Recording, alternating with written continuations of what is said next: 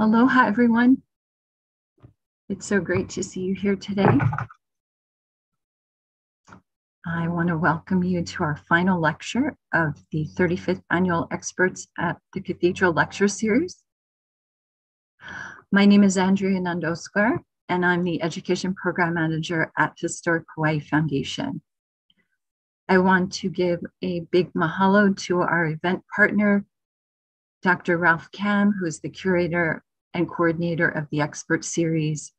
Dr. Kam is a lecturer with the Historic Preservation Graduate Certificate Program, American Studies Department at the University of Hawaii at Manoa.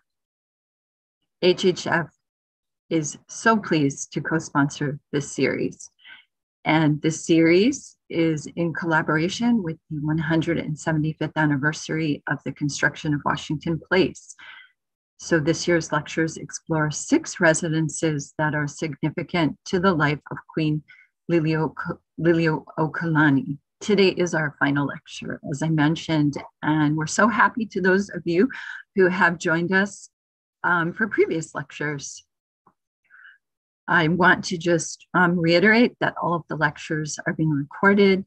This one is being live streamed right now on the HHF YouTube and Facebook pages, and you may view those afterwards. Please share with family and friends and community if you enjoyed today's lecture and the previous ones.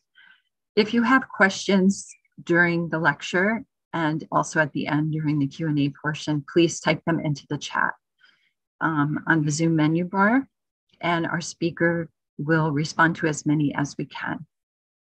We also will have a brief survey again today after the lecture, and it's really helpful if you can just take a couple of minutes and share your mana'o with us and let us know what you thought of the lecture.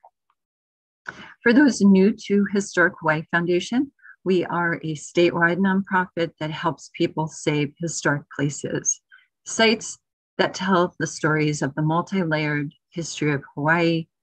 We do this through education, advocacy, assistance, and protection of and for historic places. Please join me now in welcoming Dr. Ralph Kam, who will introduce today's speaker. Thank you, Dr. Kam. Thank you, Andrea. I'm so pleased to introduce Zita Choy. If you could take any one person and get them to speak on this topic, she is the person. She has been affiliated with the Iolani Palace for more than 40 years. She took her 1977 docent class, served as a volunteer, and has since shared the story of the palace and its ali'i with literally thousands of visitors. Zita joined the staff in 2003, and initially she trained docents and worked as the palace registrar. She now serves as the palace historian. Zita, as you'll be able to tell from her presentation, has always had a love for history and a zest for research. Her extensive research helps to support a wide variety of palace programs and initiatives. And during her free time, and I find this interesting, Zita volunteers at Washington Place, which was the first lecture we had in this series. And she loves to read nonfiction history, that doesn't surprise me, and biographies. So without any further ado, Zita Choy.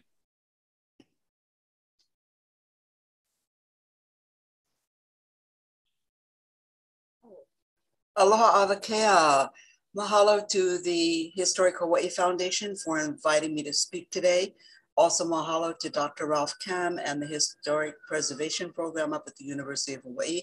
And a special thank you to all the previous presenters for this series. My presentation is on Lili uokalani and Iolani Palace.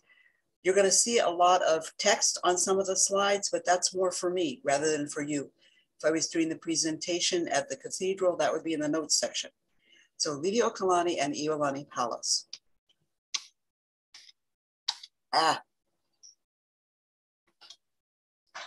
My forward button isn't working. Zita, you can also try the space bar. Oh, there it is. Okay.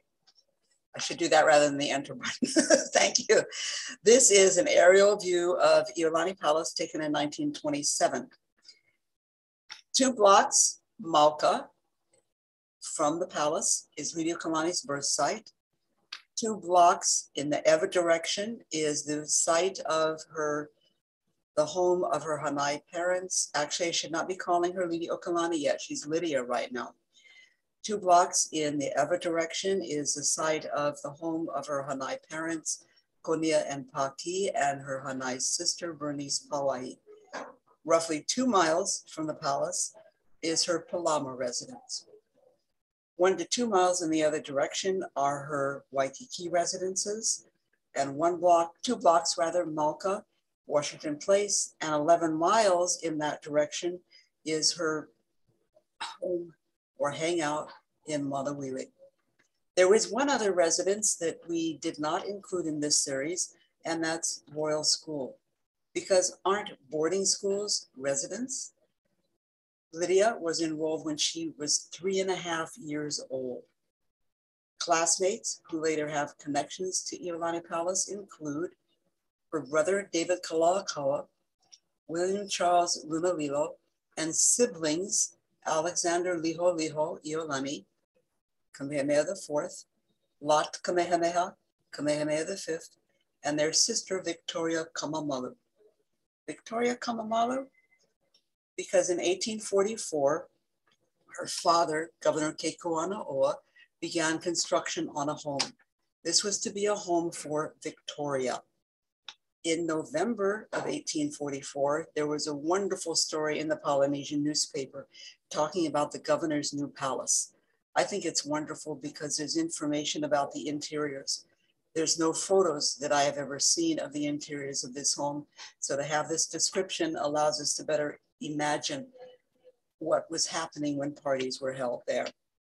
Victoria never had a chance to use the palace, however, because in January of 1845, Kamehameha V moved the capital from Lahaina to Honolulu and began renting the home from the governor.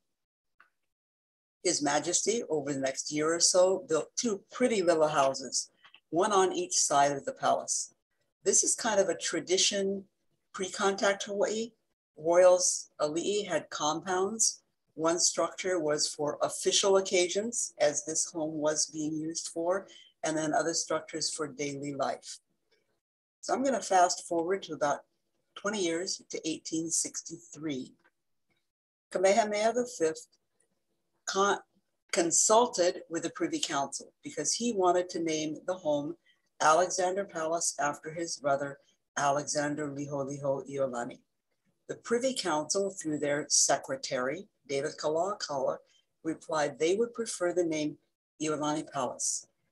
Later that afternoon, the King's secretary, John Owen Dominus, replied, the home is now known as Iolani Palace. About 18 months earlier, John Owen Dominus had married Lydia Paki.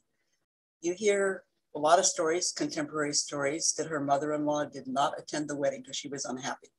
English language newspapers and this Hawaiian language newspaper say she was there. That arrow is pointing to the phrase Ame ka makuahine o ke kane. So the mother of the groom. Lydia begins attending events as the wife of a government official. John Owen Dominus, secretary to the king, a member of the House of Nobles, adjutant general, and later governor of Oahu. I was looking for, this is an invitation in the Bishop Museum collection that was in a case in Washington Place for years. This says M. Dominus, and since it's in the Lili uokalani collection up at Bishop Museum, I would rather imagine this is Lydia, not Mary. It says M. Dominus, His Majesty the King will be happy to have your company at Iolani Palace to a ball on Wednesday the 26th at 9:00 p.m. D. Kalākaua Chamberlain. This invitation was issued on April 17th, 1865. I found no mention at all of this party in the English language newspapers. However, in a Hawaiian language newspaper, there is a story. It begins with a reception and meal for the officers of a British Navy ship that is in port. And then at 9 o'clock, there's a ball. It lasts until 3 o'clock in the morning. I've done some looking for Lydia attending events prior to being given the name Lili uokalani. And I found it's kind of really interesting because the newspapers don't have a style guide that say this is what she's supposed to be called. Between 1874 and 1877, I saw her mentioned as Princess Lydia Kamakaeha, Princess Lydia K. Dominus, Lydia, Princess Lydia and Governor Dominus, Princess Lydia Dominus, Princess Lydia Kamakaeha Dominus, the Honorable Mrs. Governor Dominus, Mrs. Dominus Jr., to differentiate her from her mother-in-law, Mary, and Mrs. Kamakaeha Dominus. This last is kind of strange because until the 1980s, you didn't use a given name with your title and your husband's last name unless you were widowed or divorced. So I kind of think whoever was writing the story about the tea she hosted that day was not really paying attention closely. In 1874, her brother, David Kalākaua, becomes king. He names his brother Leleo Hoku his heir. This announcement goes out from Iolani Palace. Iolani Palace is now 29 years old, so needs in need of repair. Just before he leaves for his trip to the United States, he asks his brother-in-law, Archibald Scott Cleghorn, to fix the home up. When he returns in February, he finds Cleghorn has had the house torn down and has had 3 buildings on the grounds repaired and painted. These buildings are Kina'uhale, the reception and dining hall, and Prince Leleo Hoku's residence. Remember, Leleo Hoku right now is heir to the throne.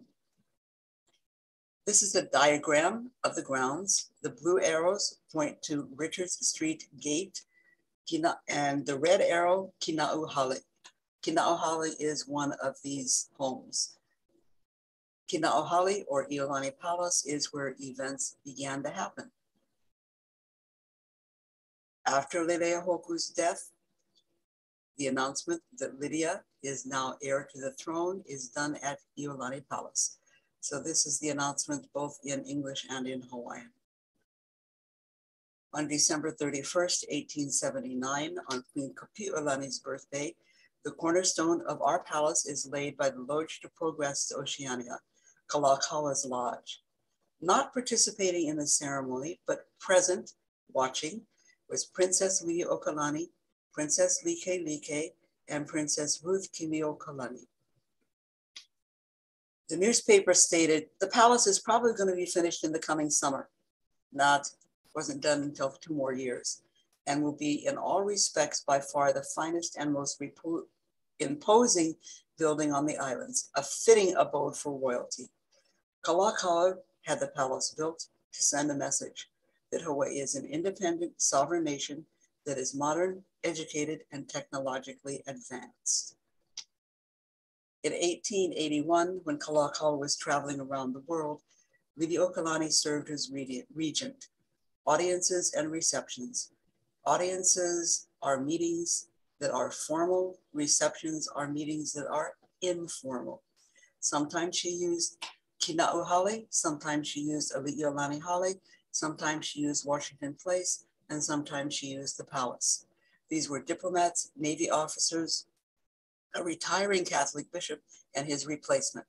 When his replacement called on her at Iolani Palace, she gave him a royal order to deliver to Father Damien on Molokai.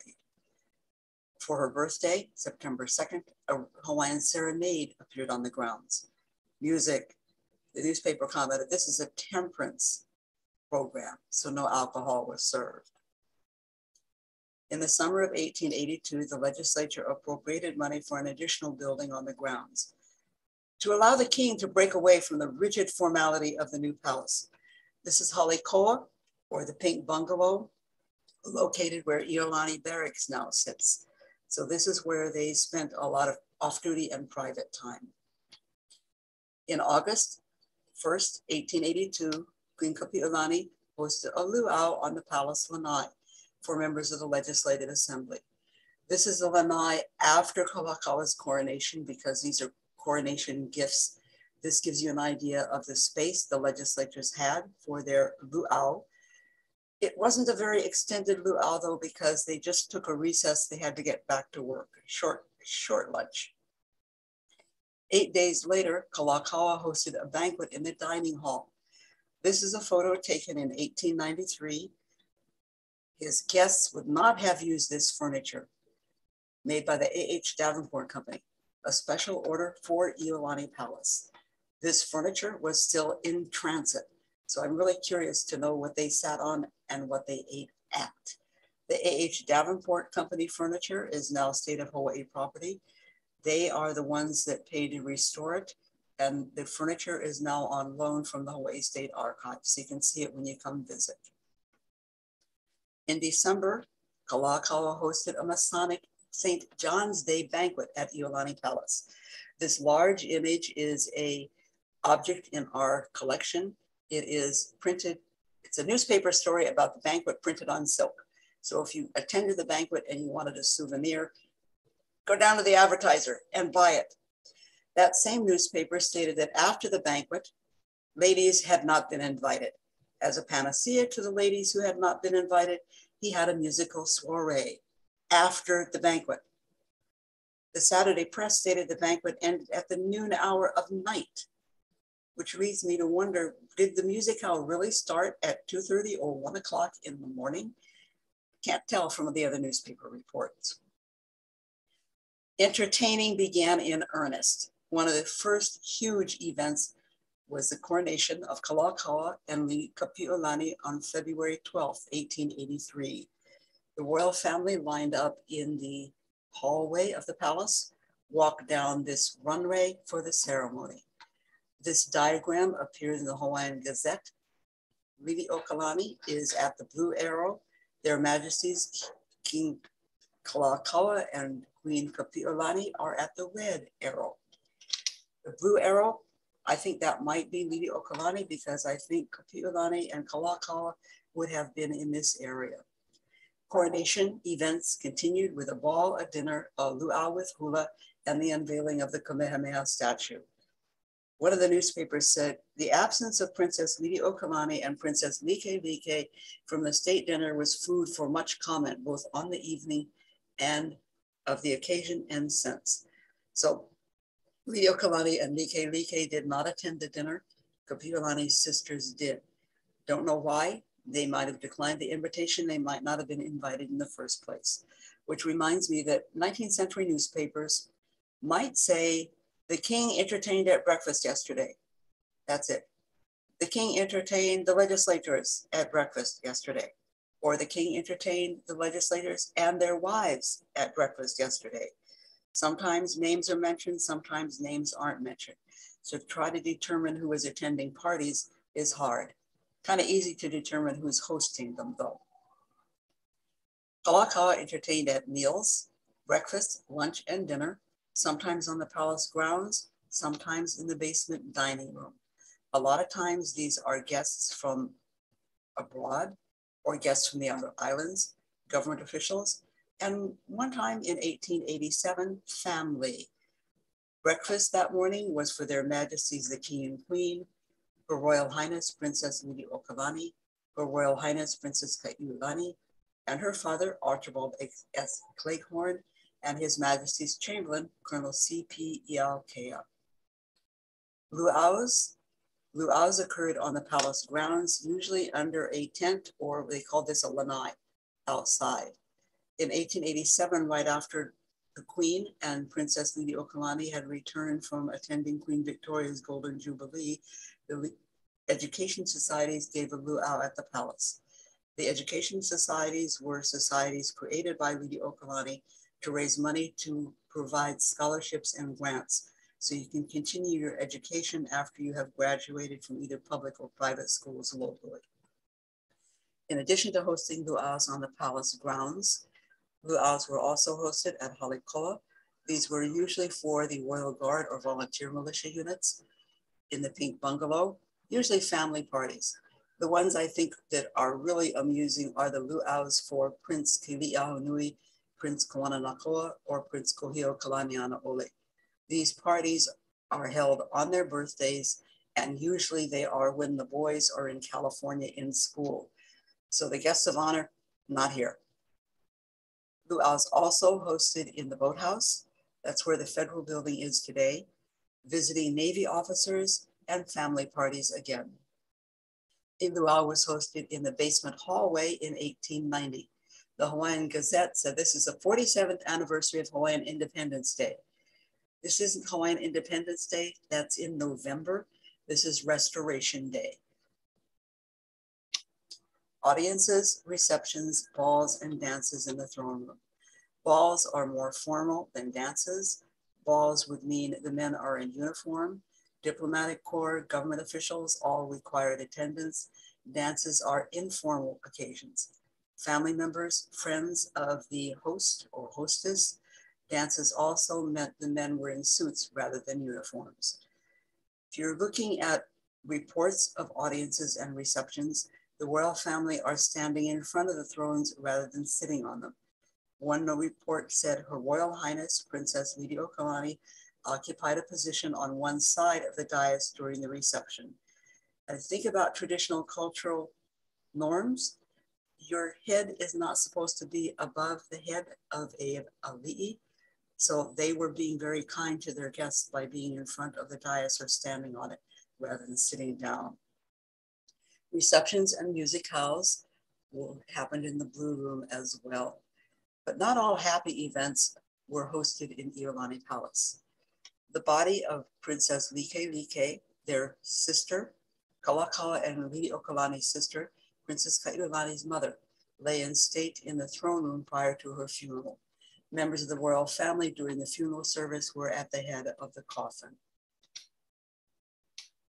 Lili uokalani is regent again when her brother travels to the United States, California in particular, in 1890. He's expected home at the end of January. Mid-January, this invitation goes out.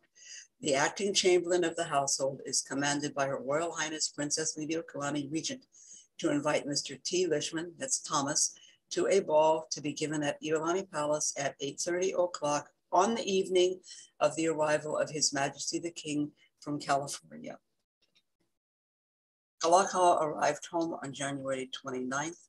He had died in California, so he is being conveyed from the pier to Iolani Palace in a casket.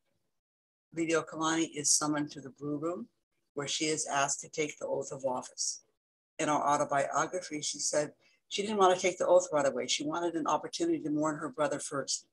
She also implies, she didn't particularly want to sign the oath to that constitution because this required her to support the 1887 constitution, which hundreds, thousands of individuals had petitioned her brother to get rid of. She was to receive many of those petitions herself. Her attempts to get rid of that constitution. So got it back. I was getting ahead of myself there. So I want to talk about Kalākaua's funeral first. He lay in state in the throne room. It looks as if the public was only allowed to visit one day.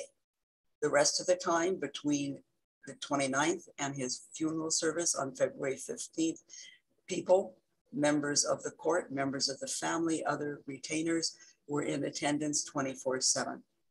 During his funeral service, a by invitation only funeral service, a chant based on Psalm 90, which had been composed by Her Majesty Queen Lili uokalani, was sung by the combined choirs.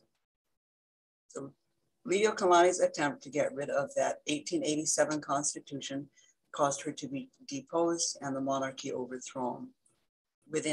Sorry, I'm getting ahead of myself again. The court's in mourning. She doesn't really start celebrating parties until September. This is an invitation to a luau for her birthday, an invitation to a ball for her birthday. She also planned a state meal. None of these events took place. They all had to be canceled because her husband had died. So the court went into mourning. Audience and receptions continued. Breakfast renewed and began again in November. Audience and receptions, roughly a dozen during her reign.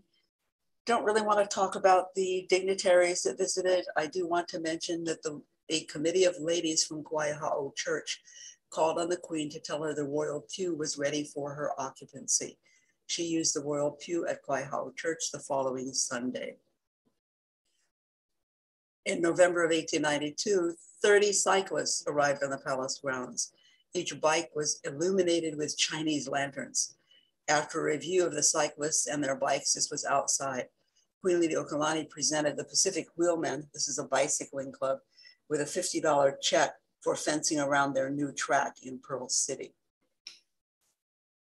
Giving and receiving of royal orders also occurred in the throne room. In 1891 and 1892, Her Majesty Queen Lili uokalani conferred the Royal Order of Kamehameha on government officials, businessmen, the French Council, Prince Kalākaua, and Prince Kohio. The Order of Kapiolani was given to Henry Berger for his work with the Royal Hawaiian Band. The Order of Kapiolani, one of the criteria for it is service in terms of the arts or healthcare. The Order of the Crown of Hawaii to businessmen and members of the Royal Hawaiian Band. Lili uokalani was a recipient of the Order of the Rising Sun in 1882. It was presented to her at Washington Place. In 1892, the Grand Cross of the Imperial Japanese Order of the Crown was presented to her by a representative of the Emperor of Japan. There are several different versions of this royal order, and since I don't know which one she was given, I'm not sharing a photograph of it with you. But I will share a photograph. This is the order. This is a miniature Order of the Sacred Treasure. This is on a bracelet that is on display in our basement galleries. 27 members of her staff and government were given the Order of the Sacred Treasure. So there are 4 classes of that order. And you can see how many in each class was given to people that were working with her. You would think for someone that was involved so much as she was in music, there would be more than 2 concerts on the grounds, only 2 by the Royal Hawaiian Band.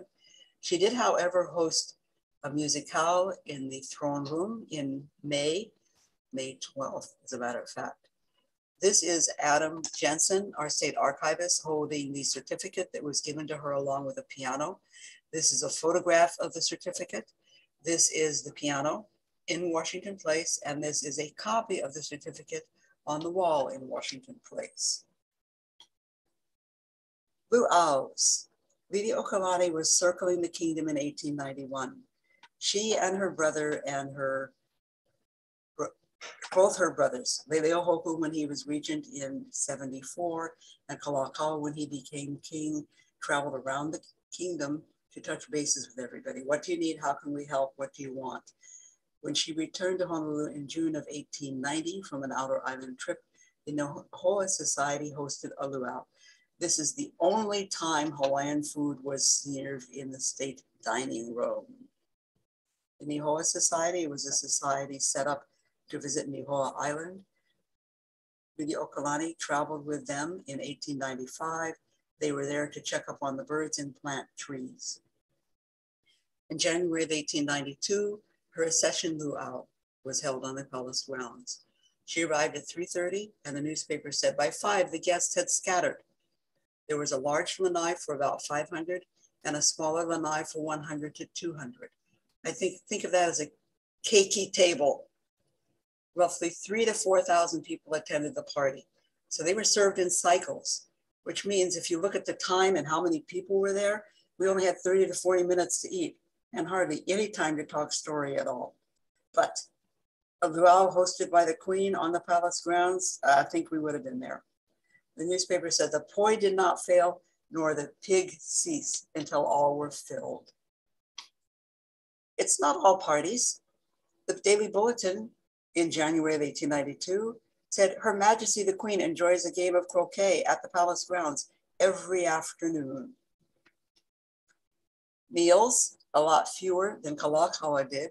Breakfast 11 times, And with apologies to descendants of people that attended those meals, I didn't find any of the guests' food or entertainment compelling enough to want to share it today.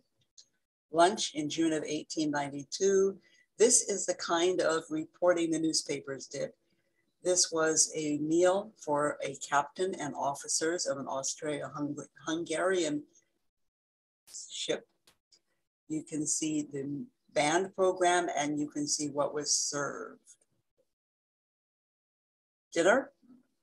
First state dinner was in February of 1892. 34 guests sat down at 8 p.m. There were no speeches, but toasts were made. At 10:45, everyone withdrew to the blue room. They didn't say what they did there. During that period of time and during much of the early 20th century, ladies would withdraw so the men could have their cigars and a little bit more alcohol before they got together again for more conversation. I don't imagine Lili uokalani would have wanted to withdraw because she smoked herself. This particular dinner included wines and other alcohol. Dinner at Iolani Palace to Rear Admiral George Brown. No alcohol, coffee or tea, and that was it. Her her September 1892 birthday began with ho'okupu from 6 to 8 a.m. When I read about ho'okupu from 6 to 8 a.m., both hers and both Kalākaua's, I'm, why so early in the morning? I mean, you're a monarch, you can do it later in the day. We were serenaded by the band. Ho'okupu were brought in the form of four-footed and feathered creatures, fit and fat for food. They weren't ready to be cooked. They would need to be taken care of first. Tributes from the vegetable kingdom and beautiful and rare artistic handicrafts. At 11, there was an official reception for government officials, officers of the naval ship, and the diplomatic and consular corps. A luau began at 1:30 in the afternoon with seating for 400 to 500. Music by the Royal Hawaiian Band. And her chamberlain had arranged for guests to be seated, arranged by the language they spoke. So you could have a lot of good talk story at that luau. A smaller scale luau, this is the only second luau during her reign, was held in November for the Leimamo Choral Society and the Halinawa in honor of His late Majesty King Kalākaua's birthday. There's no details about that luau other than the fact that it occurred.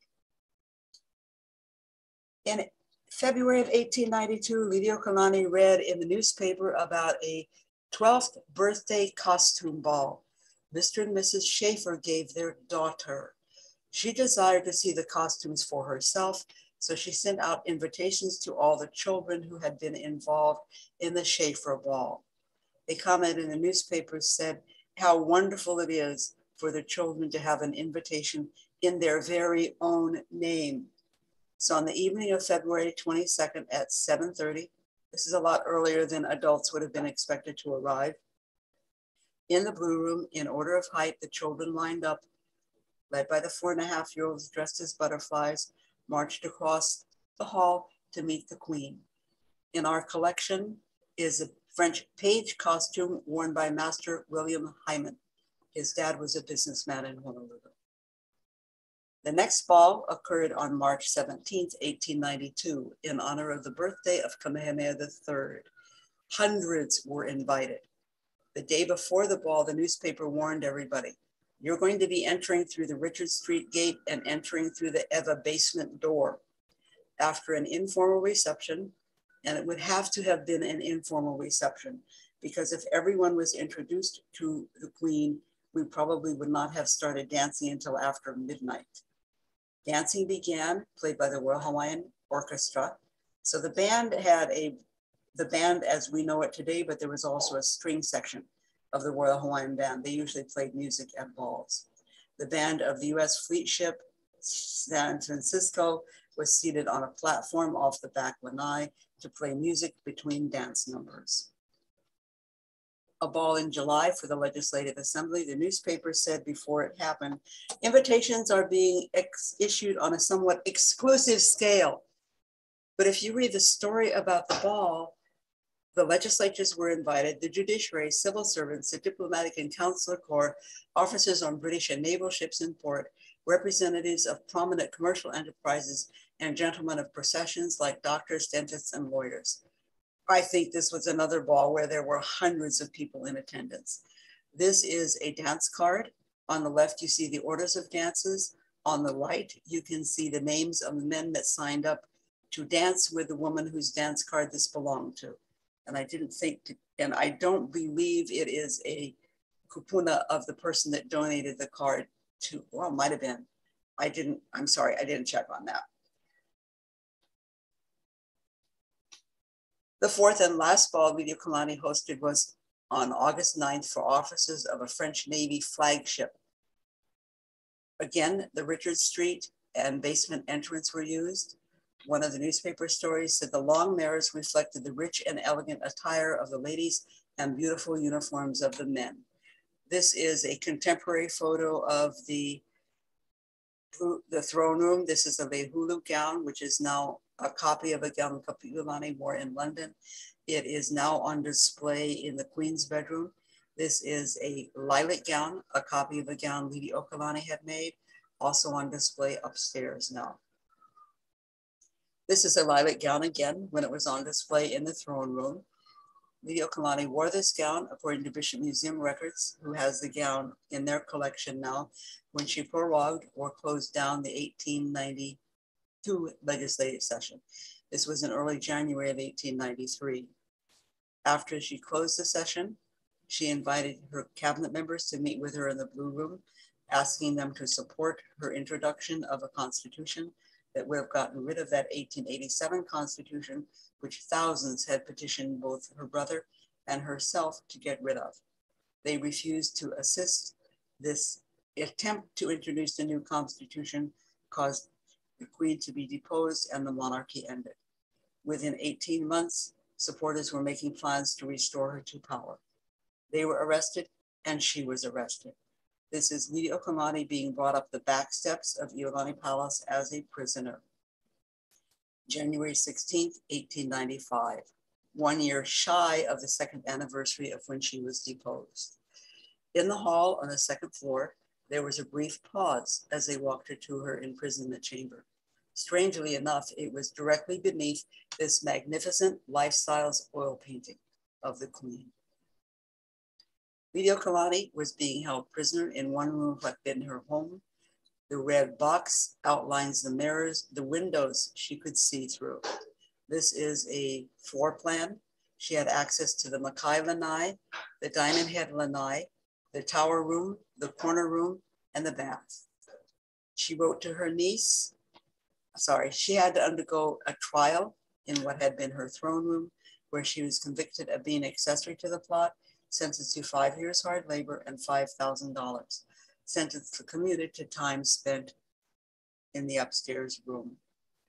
She wrote her niece in July of 1895, "Since my imprisonment, I have been allowed every comfort, and my friends send me flowers, fruit cake, jellies, soups, and all sorts of delicacies. After office hours, I am allowed to go on the verandas, and permission is given to me to go downstairs around the house, but not to go within 100 feet of the fence. But I don't like to go down on account of the soldiers. There are so many. The whole basement is full of soldiers, so that I prefer to remain in my room till evening, when we take our walks out on the veranda." Lili uokalani was eventually paroled to Washington Place, then paroled to Oahu. Both paroles meant she couldn't leave Washington Place, then she couldn't leave Oahu. In both instances, before she received visitors or before she went visiting, she had to get an approval from the government. She was pardoned in October of 1896 and promptly left to travel to the United States in December of 1896. She made several trips to the United States over the next decade. The next time we knew about Lili uokalani being at the palace was for Flag Day in 1915. But I tripped across an article about Kamehameha Day in 1914. There was a parade from A'ala Park down King Street onto the palace grounds. The participants then gathered around the bandstand to listen to speeches. Reserved seats had been prepared for the guests of honor that morning, who included Governor Pinkham, Honolulu personages, so mostly businessmen and government officials, and Queen Lili uokalani, who was surrounded by her household and a few friends. She looked remarkably well and graciously acknowledged the salutations of a host of people who passed. She was dressed in a handsome black silk holoku and appeared unusually happy and talkative. So she is in her late 70s at this point. So Flag Day, 1915. This is not Flag Day as in June Flag Day, but Flag Day or Balboa Day in 1915. These two images, which are in the State Archives collection on the back, say September 24th, 1916. The newspaper stories about Balboa Day are dated 1915. Lili uokalani is seated here. She is receiving flags from young ladies who are delivering flags based on their nationality or country of origin. And these are flags from the nations that circle the Pacific Rim. So for 1916, the only mention of the Queen in a 1916 story is that there is a film of her receiving the flags. I'd love to find out which news agency took that film and see if that film still exists. This is the Queen leaving. This is John Aimoku Dominus, her Hanai son. This is John Aimoku's wife, Sybil, and his son, John Owen Dominus. So family.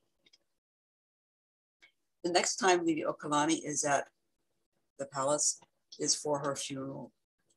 At the time of her death, she was conveyed at midnight to Waiahao Church, where she lay in state until the evening before her, by invitation only, funeral service on November 18th, 1917. She is then conveyed up to Mauna Ala, where she was put in what is now the chapel. Remember the Grand Cross of the Order of the Rising Sun? I mentioned that she was given in 1882. Her royal order was carried by Lieutenant Oka on a Japanese Navy training ship that was in town that month. Members of his crew accompanied him and the Queen in the procession up to Mauna Ala, and those that weren't in the procession lined up in front of the consulate to pay their respects to her as she passed. There were thousands of people paying their respects to the Queen as she was conveyed up to Mauna Ala. Lili uokalani has not left, however, because she is in this portrait, which is now in the Blue Room. This portrait was painted by the artist, William Cogswell. He also painted a companion portrait of her brother, David Kalākaua, from photographs. Lili uokalani left the paintings in the palace when she was deposed. Her trustees gave the paintings to the territory of Hawaii. Their intention was for the painting to always remain in the palace. First Lady Pauline King, however, was not aware of that. She moved the painting to the dining room of Washington Place. And you can see it sitting on the floor and almost touching the ceiling. Since 2016, the Hawaii Pono'i Coalition has honored the Queen on the Sunday before Labor Day with a variety of events. Likewise, we held an event in 1989. I'm so used to saying 18, I get a hard time with 1900s. 1989 and 1990, we had a performance program to honor the Queen. Both years this is the Honolulu Boy Choir. Both years it was keiki choirs and keiki hula for the Queen's love of kids. In 1990, Governor Waihee attended and approached our curator, Jim Bartels, and says, hey, where does my painting of Lili uokalani belong? And he was in a bit of a panic because he was, where's my keys? I need to unlock the palace so I can get in to show the governor where the painting belongs.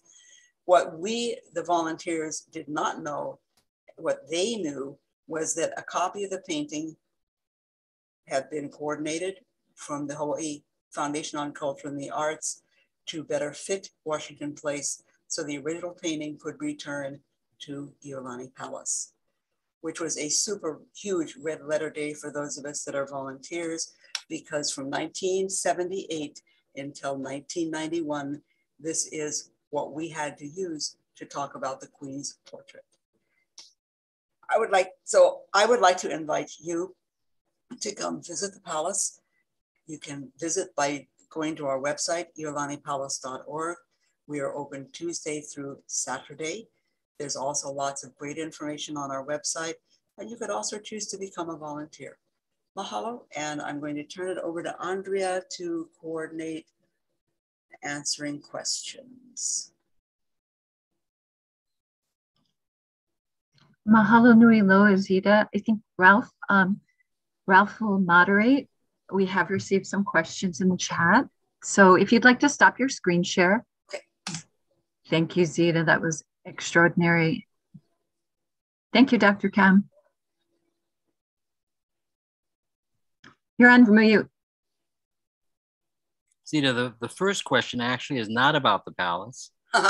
This is a question about the family of Zita Choy. So the question is from the Lili uokalani Trust on Maui. They want to know, are you related to Haley Choy? Her husband's, I think his grandfather is my grandfather's sibling. Okay, so a typical Hawaii relationship. Yeah, we're cousins. So the first question about the palace is related to your slide that had Kinau Hale and the Hale for Lili uokalani, and one of the third building that you had mentioned. The Kinau Hale, according to the newspaper, and I have not seen evidence anywhere other than that newspaper, and it's Kinau Hale, there was a separate structure that was used for dining and entertaining, and then a structure for Prince Leleohoku. So Kinau Hale was supposed to be where their Royal Highnesses were to live and maybe hold formal receptions, and then food was served in a different building, which makes sense because if you want food cooked and served in one building, you'd want the fires related to cooking stoves away from where you were going to be living and sleeping, because that's fire danger. Okay. A question about the difference between Haleali'i and Kinau Hale. Haleali'i is royal house or palace, which was the original palace, original home built by Governor Kekuanaola. I'm sorry, I'm pronouncing the name. I have trouble. My tongue has trouble with that. Kinau Hale was a home that probably was built originally by Kinau on the other side of the grounds, because before the 1870s, the grounds had a lot of fences and dividing walls in it. What's now the grounds, there were a lot of fences and dividing walls, and a lot of the Li'i had homes in this area. So based on the name Kinau Hale, I rather suspect it was owned by Chiefess Kinau, who was Kuhina Nui for a while. Okay. Her eye infection is what gave Lydia her name Kamakaeha. So a comment that is beautiful to see kahili in the room in one of your pictures. I guess a subsequent question would be, are those reproductions or original kahili? If it's black and white, it would have been original. If it's color, it is reproductions. Okay.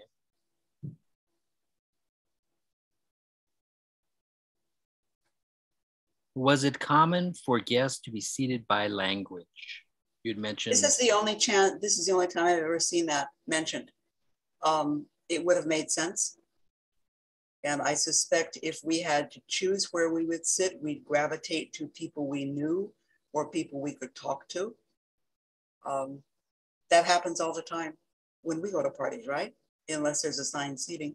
And then if you've got real akamai hosts, unless they're going to force you to talk to someone because they want you to network with them for some reason, would make sense. So the gathering of the keiki in their period costumes, yeah, was delightful. Do you know who the 4-year-old butterfly was? No, I don't. There are newspaper stories about that name all the names. And since they don't say the ages, we'd have to do a little bit of genealogy research to figure out who they were. I think maybe there is information in one of the newspaper stories about who was dressed as butterflies. I don't have it off the top of my head though. In one of these occasions, foreign dignitaries were entertained, so European music was, of course, played. Yes. But did Lili uokalani continue Kalākaua's desire to promote hula? I don't recall seeing her hosting any hula performances on the grounds.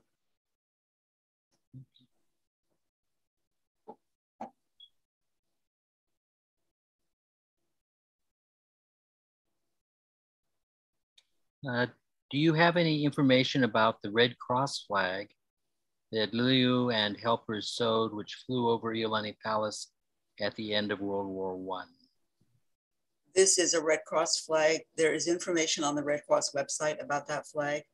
It was presented to the Red Cross in September of 1917. It flew over the palace, and this is information that Ron Williams shared with us when the Red Cross was planning their centennial birthday. So it is in the Red Cross headquarters now. Yeah. A copy of the flag was flown over the palace for, I think, maybe about 24 hours when they celebrated their 100th birthday. So check. They need to check on the Red Cross website for that. Right. Now, when did Lili uokalani's body go to the palace from Kauai? At midnight on November 17th. The funeral was on the 18th, the next morning. Okay.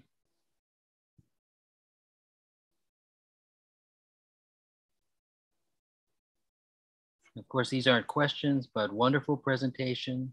Always such a joy to listen to you tell the history. Mahalo. I have a lot of fun. Is the dress in the portrait the ribbon dress from the Ali'i Reproduction Project?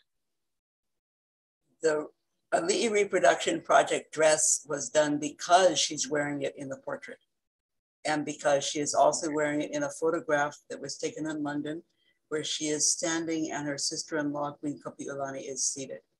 So in that wonderful photo, Kapi'olani is wearing the peacock gown, which has been recreated, and Lili uokalani is wearing the black ribbon gown, which is the one your person asking the question was asking about. Yeah. And who was responsible for that project? Teresa Valencia was spearheading it on our side. The recreated gowns were done by Iris Cruces. He is a designer expert in Edwardian and Victorian fashion. He also does a lot of designs for Miss Aloha Hula contestants for Mary Monarch in Hilo. Thank you. And he has stuff on his website. He does gowns for a lot of other people and places as well. But it's been a real delight and treat to work with him. He just finished working on Kalākaua's coronation uniform and Kalākaua's Masonic regalia, which were unveiled last November. More reason to come visit if you haven't been here recently. Were the funds Queen Kapi'olani raised for education used only for men? I think they were largely used for women. Okay. At least that seems to be the sense of what I read in the newspapers. Because she was really interested in women's education. She knew the Mills, who opened Mills College, which is now a women's college in California, and visited them when she was in California in 1887 with a mind to establishing a similar college here, or seminary here. How many royal orders were there? Hawaiian royal orders? The Royal Order of Kamehameha, established by Kamehameha V, the Order of Kalākaua, created by Kalākaua, the Order of Kalākaua, the Order of the Crown of Hawaii, the Order of Kapi'olani, and the Order of Oceania. 5 total. There may have been a fifth. There's hints about a fifth that some researchers have found, but we don't have any real concrete evidence of that, created in the reign of one of the Kamehamehas.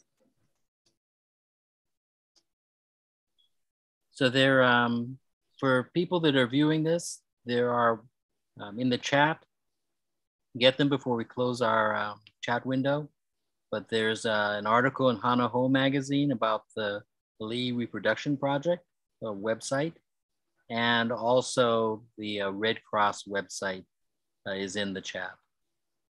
Awesome, thank you, whoever put that in there. Okay. Here's a nice one. This lecture series has been excellent. I'm sorry to see it coming to an end today. I think all of us that are involved with it share your sentiment. But what a great way to cap off the series this year with Zita sharing her manao about the palace. Mahalo again for inviting me. Okay, so that completes the questions that I see. And thank you all for attending this year's Experts at the Cathedral series. Thank you so much. Zita, I just wondered, and you might have already spoken to this, but in your specific research for this presentation, what was the most surprising thing that you found, if you recall? I think all the different names that Lili uokalani was known by, which brings up the challenge in looking for her. I mean, it's kind of easy after she becomes, it's not even easy after she becomes queen. Even after she is deposed, sometimes in newspapers, ex-queen, queen, Mrs. Dominus, or just Lili uokalani. So if you're just plugging in Lili uokalani, you're gonna miss queen or ex-queen, you're gonna miss events, you're gonna miss mentions of her, both in our papers and in papers across the country. And papers across the country don't always spell her name correctly, so it's a challenge. But I think maybe the most amazing thing for me is that I've been taking Hawaiian language now via Zoom Saturday mornings for almost 4 years now. And what really amazed me is how much of that newspaper article I found in the Hawaiian language newspaper I was able to understand. Because 4 years ago, I just wouldn't have caught any of it. I would have caught the names and that's about it. But it was a delight and you know, just was, all right, I'm getting there, because that's why I'm taking the class. Wow, that's incredible. Thank So you so much for sharing that. He was planning on attending. Mahalo kumu. That's wonderful. Thank you so much. Ralph, did you have any other questions to pose from the audience or yourself before you say mahalo to everyone? I think all the questions from the audience are always top notch. They always bring out details that perhaps speakers didn't have a chance to share. So mahalo to the audience we have here. They are always on the top of their game. Thank you. I so agree. I really want to mahalo everyone for joining us today. Many of you have come to multiple episodes of the series. And I really want to say a big mahalo nui loa to Zita Choy for sharing her incredible knowledge. You're just amazing. And we're so lucky to have you here. And to Dr. Ralph Kam, who's equally amazing for curating a wonderful series again this year. I'd also like to thank my colleague, Michelle Kisek, who has been providing technical and other support throughout the series and was with us last week. She's been wonderful, and it's such a great partnership. We encourage everyone who's not already connected with the Historic Hawaii Foundation to sign up for our e-newsletter so that you can stay up to date. I don't have any specific programs to announce today, but we are working on programming for the coming months. And if you're signed up, you'll receive notice of upcoming programs. And as well, we share weekly really amazing information on other organizations, other programs throughout the state of Hawaii, heritage-related news and activities. And also want to invite everyone to consider, if you've enjoyed what you've seen here and you like what you see with the Historic Hawaii Foundation website and our programming, to support us by donating, maybe volunteering, becoming a member. You can visit, thank you, Michelle, for putting up the slide. You can visit our website and join the Join Us section to learn more.